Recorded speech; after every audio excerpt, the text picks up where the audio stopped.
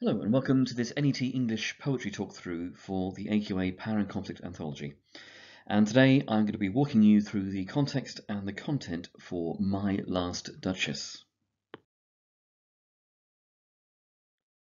Now let's start with a quick reading of the poem. So, My Last Duchess. That's my last Duchess painted on the wall, looking as if she were alive. I call that piece a wonder now. For our Pandolf's hands worked busily a day, and there she stands. Will please you sit and look at her? Said Fra Pandolf by design, for never read strangers like you that pictured countenance, the depth and passion of its earnest glance, but to myself they turn, since none puts by the curtain I have drawn for you but I, and seemed as they would ask me, if they durst, how such a glance came there, so not the first are you to turn and ask thus. So it was not her husband's presence only called that spot of joy into the Duchess's cheek. Perhaps Fra Pandolf chanced to say, her mantle laps over my lady's wrist too much, or paint must never hope to reproduce the faint half-flush that dies along her throat. Such stuff was courtesy, she thought, and cause enough for calling up that spot of joy. She had a heart, how shall I say, too soon made glad, too easily impressed. She liked whatever she looked on, and her looks went everywhere, so it was all one. My favourite her breast, the dropping of the daylight in the west, the bough of cherries some officious fool broke in the orchard for her, the white mule she rode with round the terrace, all and each would draw from her alike the approving speech, or blush at least. She thanked men, good, but thanked somehow, I know not how, as if she ranked my gift of a 900-years-old name with anybody's gift. And who'd stoop to blame this sort of trifling, even had you skill in speech, which I have not, to make your will quite clear to such an one, and say, just this or that in you disgusts me, here you miss or there exceed the mark. And if she let herself be lessoned so, nor plainly set her wits to yours, forsooth and made excuse, e'en then would be some stooping, and I choose never to stoop. Oh, sir, she smiled, no doubt, whene'er I passed her, but who passed without much the same smile? This grew, I gave commands, then all smiles stopped together. There she stands, as if alive. Will please you rise, we'll meet the company below, then. I repeat, the Count your master's known munificence is ample warrant that no just pretence of mine for dowry will be disallowed, though his fair daughter's self, as I avowed at starting, is my object. Nay, we'll go together down, sir. Notice Neptune, though, taming a sea-horse, thought a rarity, which Claus of Innsbruck cast in bronze for me.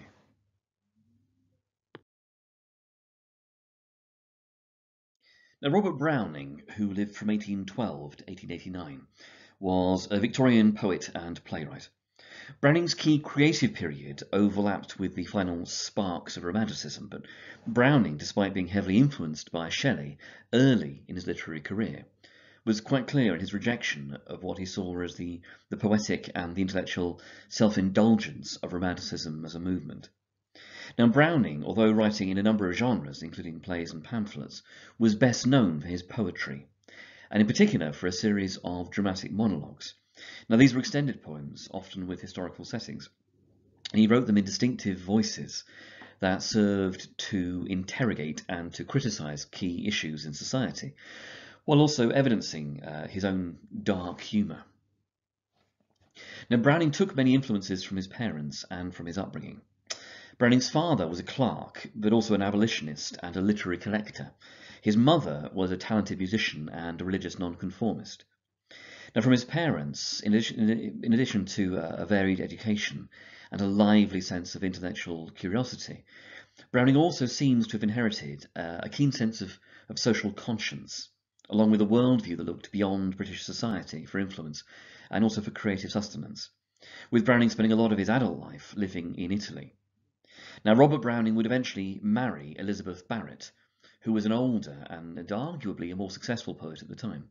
And the popular, if perhaps rather patronising view, is that the dashing Robert rescued Elizabeth from the cruelty and emotional abuse of her tyrannical father. My Last Duchess was, however, published before the two had even met, although some modern readers do attempt, with limited success, to make connections between those things.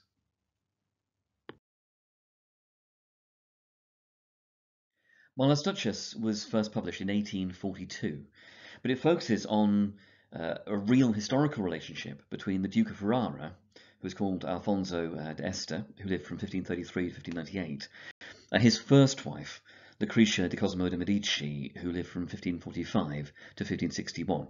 Now we know that because of this reference to Ferrara at the beginning of the poem. Now the relationship between these two people was problematic from the very beginning. The Este family were powerful, they were established and respected with a long history.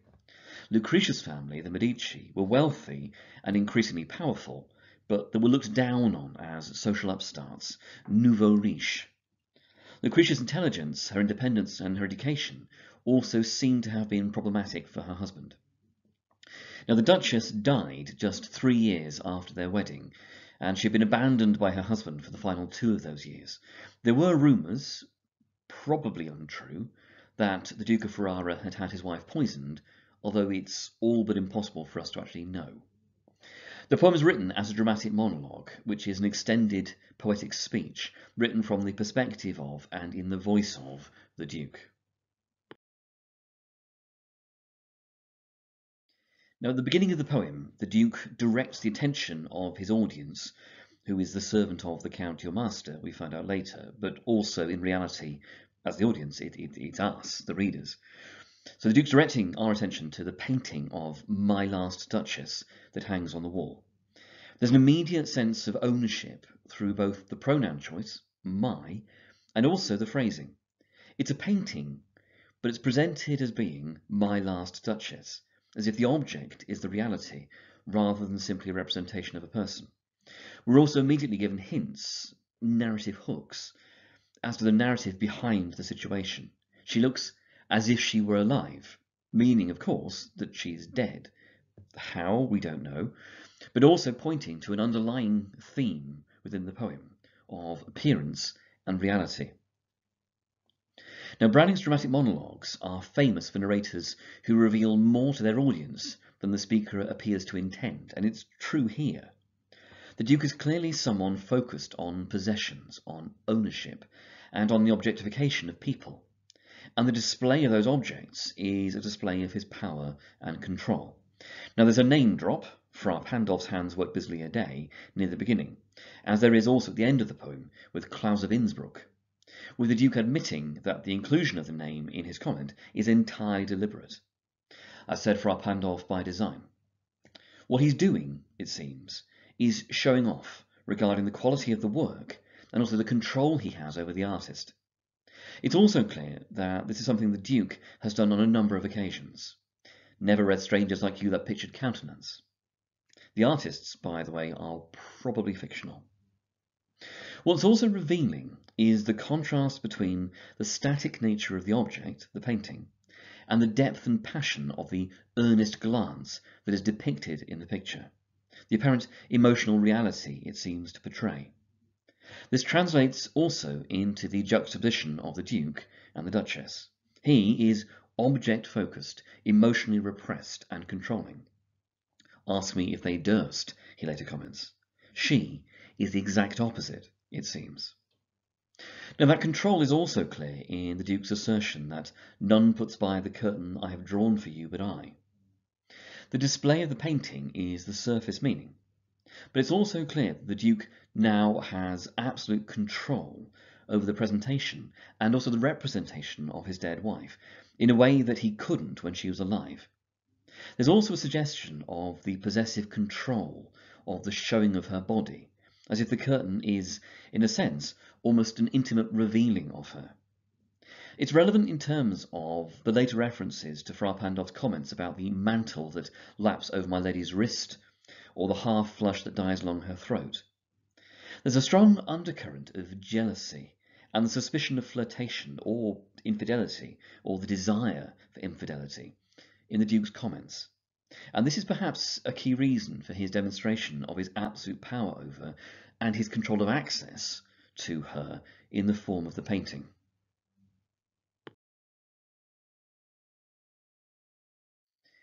The Duke's insecurity is clear in the complaint admission that it was not her presence sorry, not her husband's presence only, that called the spot of joy into the Duchess's cheek. The Duchess was, it seems, or at least so it seemed to the Duke, flattered by Frau Pandolf's comments on the mantle overlapping her wrist, with hints of flattery and flirtatious intimacy perhaps for a more staid Victorian audience. The half-flush that dies along her throat suggests that she's blushing, but it also foreshadows the final hinted revelation of her death, and perhaps even the manner in which it occurred. As a very minor point, Fra, brother, is a title given to an Italian monk or a friar, which makes the undercurrent of the Duke's jealousy and his insecurity even more jarring. It's not just an artist, but a celibate servant of God. From the Duke's perspective, the Duchess was not calculating and deceptive, but naive, foolish, easily led, and shallow. She believed such stuff was courtesy, and couldn't see a problem with it calling up that spot of joy. In the Duke's phrasing, she had a heart, how shall I say, too soon made glad, too easily impressed. And we can see also the sense of hesitancy in how he describes it. There's non-fluency in terms of interjections such as, how shall I say, I know not how, and so on, which evidences the inarticulacy that he himself later addresses. The Duchess, the Duke comments, liked whate'er she looked on, and her looks went everywhere, implying that he thinks she had what we would call a wandering eye.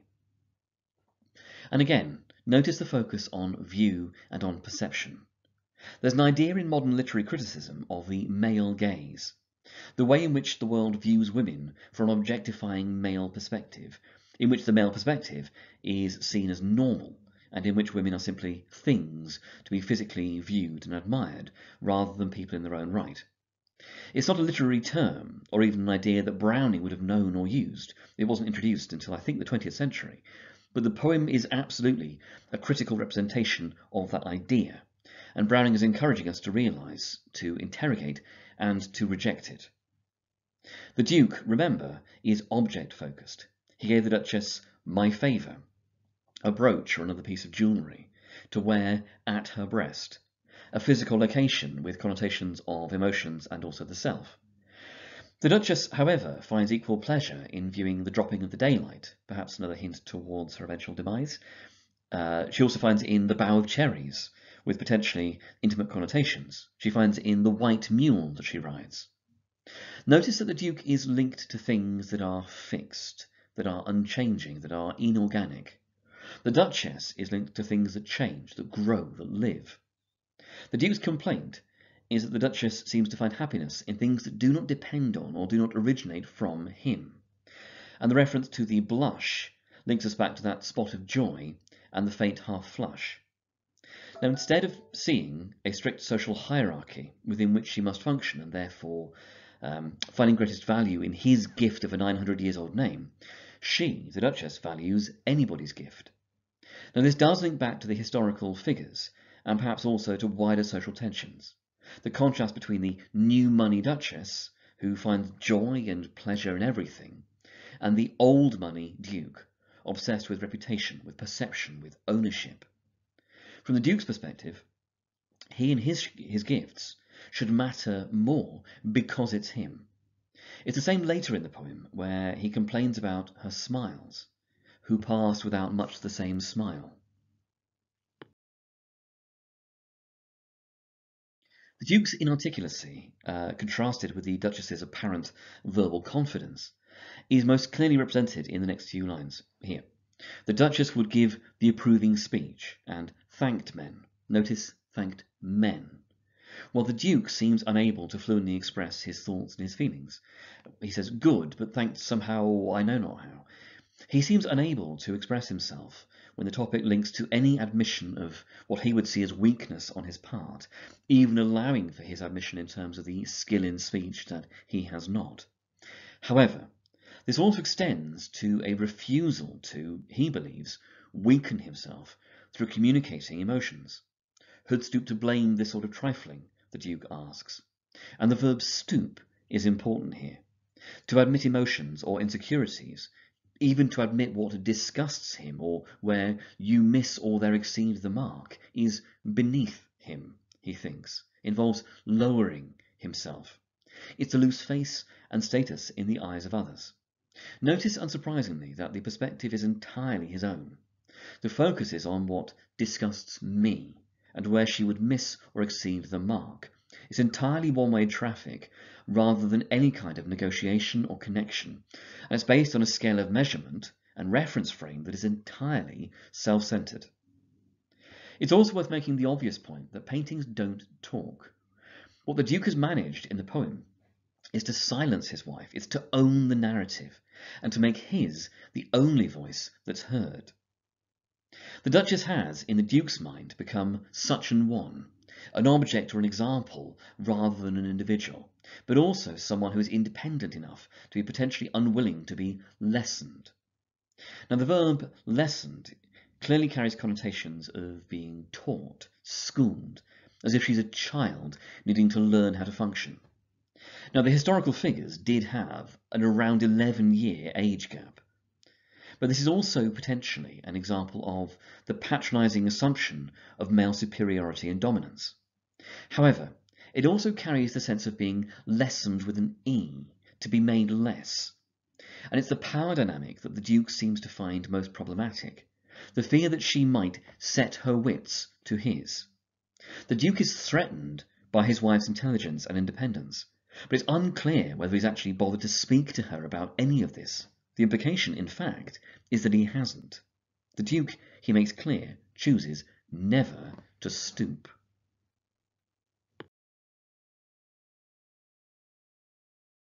In terms of what happened next, it isn't entirely clear.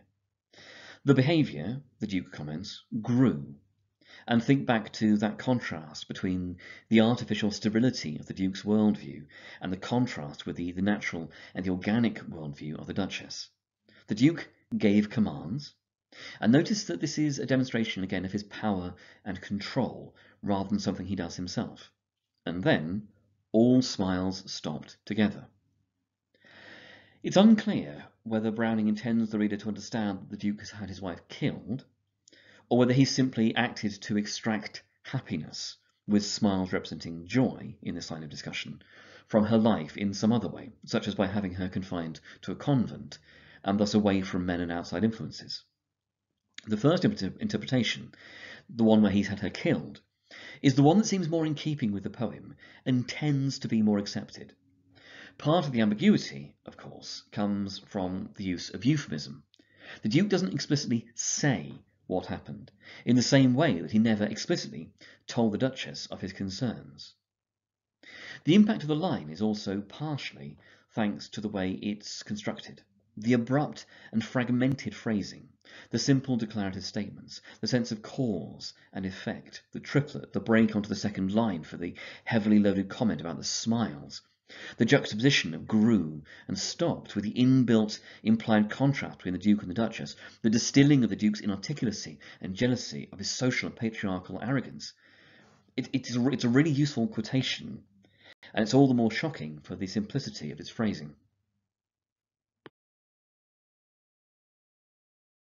We're given a repetition of the reference to the Duchess looking as if alive that gives the poem a sense of circularity, and it also colours and changes our earlier interpretation with an abrupt shift immediately afterwards from the death of his previous wife to the apparent arrangement of his next marriage. It shows the Duke's callous self-centeredness, again, in that it's jarring for an audience in a way that it appears not to be for the Duke, particularly when the marriage is linked immediately to ownership and possessions. The Count is known for his munificence, his generosity. The Duke is thinking about the dowry, the payment that the Count will make to his daughter's future husband, and the daughter is defined immediately by her physical attractiveness, fair, and as the Duke's object, literally meaning his aim, the thing he's trying to achieve, but also strongly connoting what he wants from a wife, something to own. This is reinforced by the final image of the poem, the reference to the bronze statue of Neptune taming a seahorse. The Duke gives another name drop, Claus of Innsbruck, and emphasises the value and the exclusivity of the sculpture, a rarity, cast in bronze for me. But the subject of the statue may also be worth noting. A classical god, Neptune, taming and therefore asserting and establishing lasting control over a natural creature. And it's presumably a metaphor for how the Duke sees the relationship that he will have with his new wife, turning her metaphorically, and ominously perhaps literally, into another object that he can own. In terms again then of building comparisons within the AQA anthology, the focus on an abusively authoritarian figure, especially a male one, links neatly with Ozymandias. And this also provides an easy link to the focus on the creation and the ownership of art objects. Though that might also connect with the poems such as War Photographer or Tissue or even The Emigre. In terms of the tension between differing views, there's a link to be made with checking out my history, with Kamikaze, maybe even with Poppies, and there's an interesting angle based on the gender dynamic with those. Or perhaps even with something like The Prelude.